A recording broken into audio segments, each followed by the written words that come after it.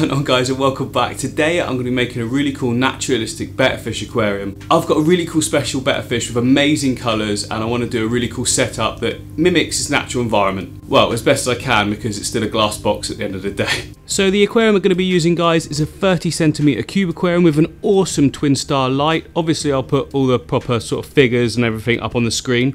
But yeah, obviously white glass, really good size, perfect for a betta fish. And I've also put onto it a clear sort of background as well. Well, it's not clear, it's misted, but you know what I mean.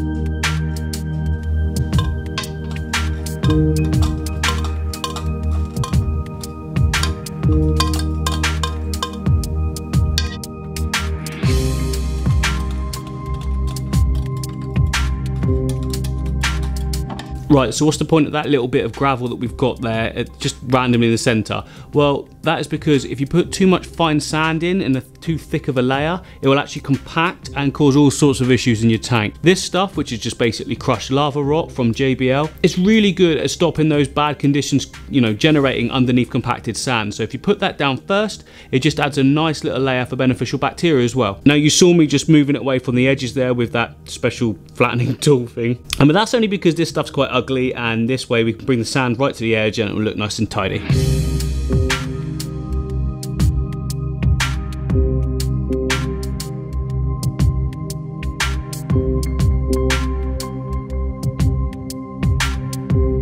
Oh, another quick point I want to make, guys, and I think it's important. You don't have to use like crushed lava rock if you can't get hold of it. You can use any kind of coarse gravel. This stuff works best because it's so porous, but I've used driveway gravel before, gravel from a riverbed, that sort of stuff. Anything that stops fine sand compacting down. And for the tank, I've got this really nice natural look gravel that I recycled from another tank, and I think it will look really good with what else I've got planned for the scape. Click subscribe.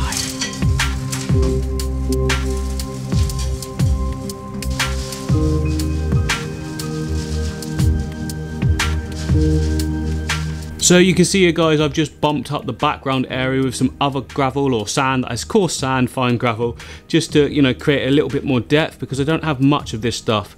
Well, I didn't think I did, and then I found this pot, which means that I've actually got loads. So yeah, this looks really good together, all of these different things. So they're going to be part of what I'm using to simulate the sort of Asian stream we're going for.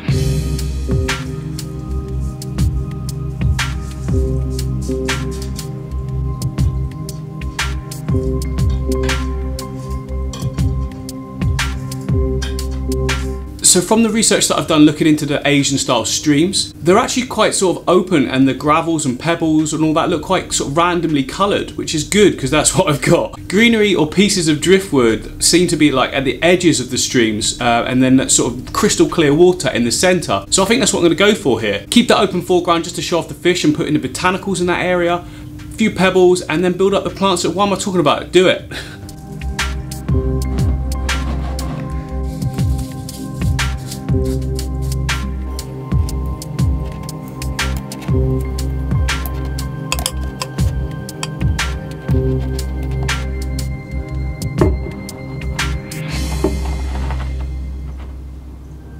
That is looking really good. Now, with the research that I've done, as I've said, the foreground stays pretty clear. This is quite common in nature. It's why a lot of the scapes kind of look samey. Open foreground with the sand, and then it sort of builds up in layers with different textures at the back.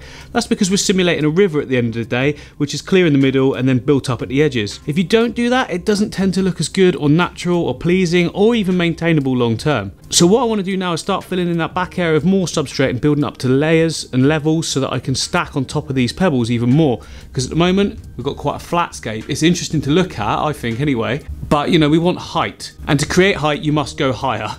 Obviously, but you've got to fill in voids. So you don't just want to stack stones on top of each other, otherwise you get stagnant areas behind it. So we can fill all those areas. We've got the back top view here that you can see. So here, fill this all in as well, because you don't want anything getting just stuck there and staying still.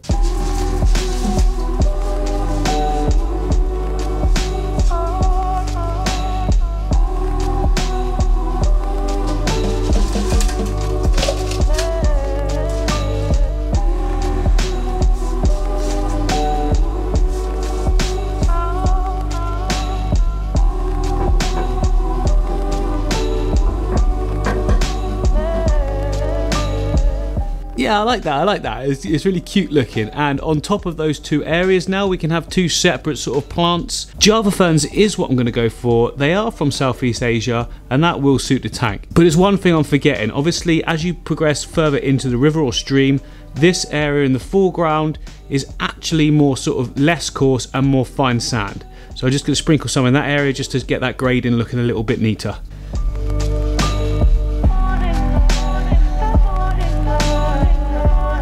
Yeah, I like that, I like that. It's got a real nice sort of natural grading to it. And what I will do in a bit as well is put some more of the smaller pebbles in the foreground, just a little cluster about there with some more detail around it. And it just sort of, you know, brings out the foreground a little bit as well.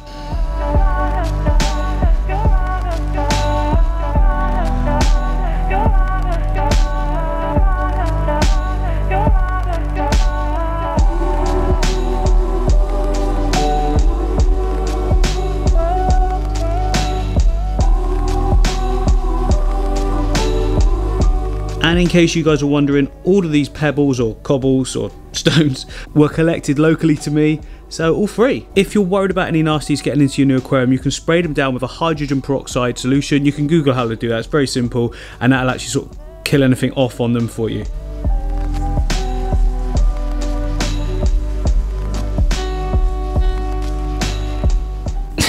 Okay guys, it doesn't get any more simple than that, does it? But if I just leave those two pieces of Java fern in there as I did there, just placed in, they'll just float back up. So what we can do is fix stones to each one with some super glue.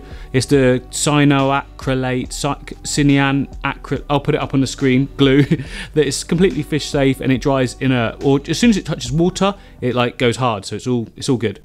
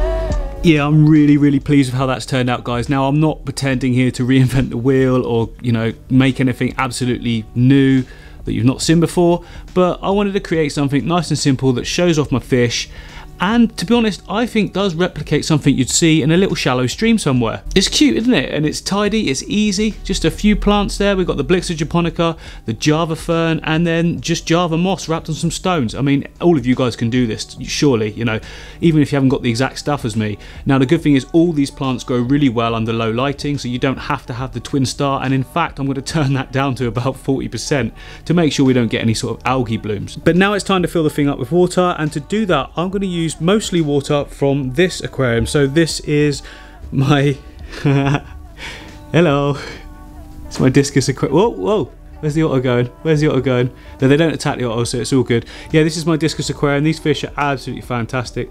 Love them, and their water is fully matured. Some people suggest that mature water doesn't make any difference. I've always found that it does, so I'm going to use most of it from there and then top it up with some fresh, clean, chlorinated water. Oh, look how good it looks, just sat there like that. Sorry.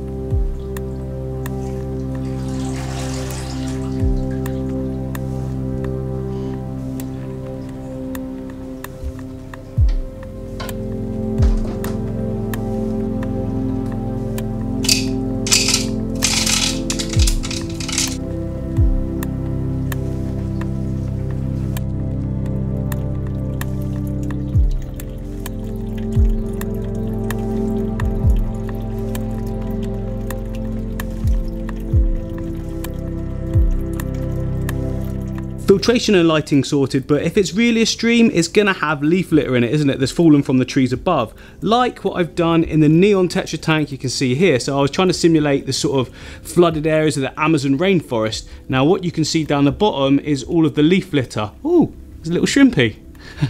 Hello mate, he's just cleaning up that sand for me. Yeah, I don't want to take any out of there, so I need to go home, find some more. I can't actually remember where I put it, but yeah, I'll find it. You've got to boil it up first so that it sinks, because otherwise it'll just float on the top of the surface. It will eventually sink, but I want it to sink straight away and look really cool at the bottom there.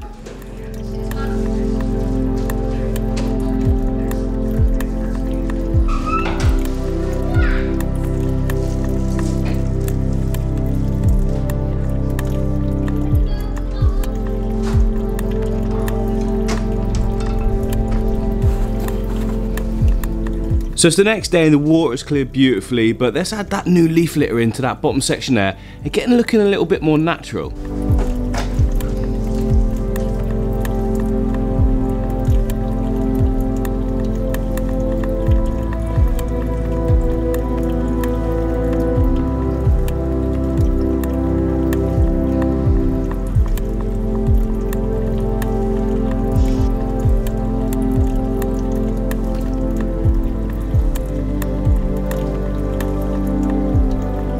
So yeah, we haven't gone overboard there. I've used barely any of the botanicals that I prepared because it would just look silly if you just go nuts with it. I think that looks like a natural sort of amount that would fall into a stream and just sort of settle in its own place. I kind of let them fall in where they wanted to, but then coasted them into sort of, you know, areas, but I think that looks good. Now betta fish are from slow moving streams or ponds, and you know, you get floating plants in those sort of areas, so that's what we need to do, is put some floating plants in the top, or on the top.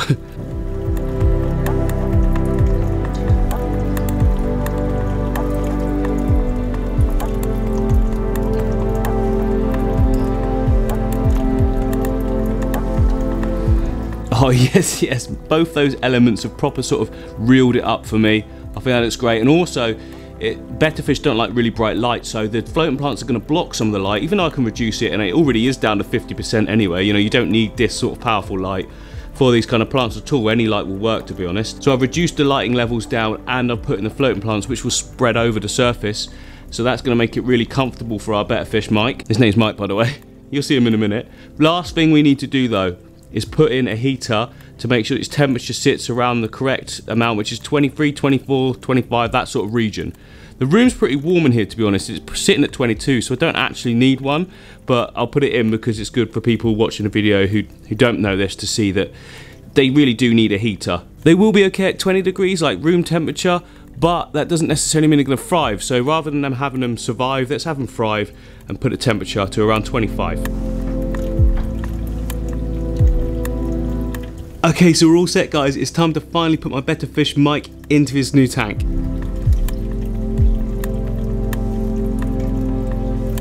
So straight away, look, the leaf litter doing its job and giving Mike a little place to hide whilst he settles in. That's ideal. Now I'm just going to turn the light off just so he's got some time to, you know, adapt and get comfortable with his surroundings.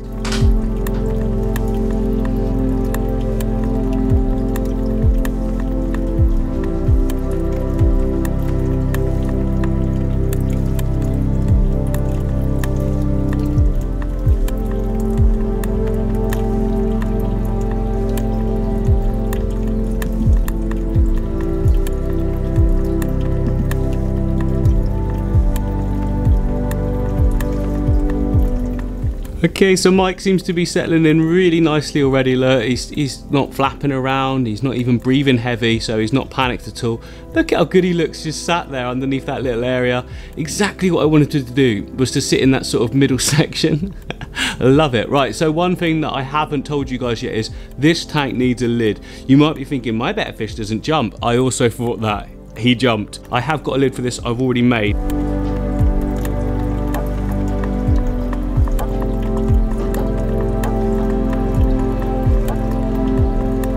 So yeah, you can see there just a simple piece of perspex or plexiglass, you guys say in the States, and it's just got a nice little area at the front here, so I can take it off for feeding. Nice and simple, goes back on, and the sort of suction of any water on the rim kind of keeps it all locked down. It's never come off, so we're all good. And obviously I just cut some little slits where needed for the lights to fit in, and for that back section there, look, so you can see everything goes down, but there's not any sort of gap. Well, I suppose You could jump up there, but it's very unlikely, isn't it? But just make sure you do put a lid on your betta fish, guys. It does happen, they do jump.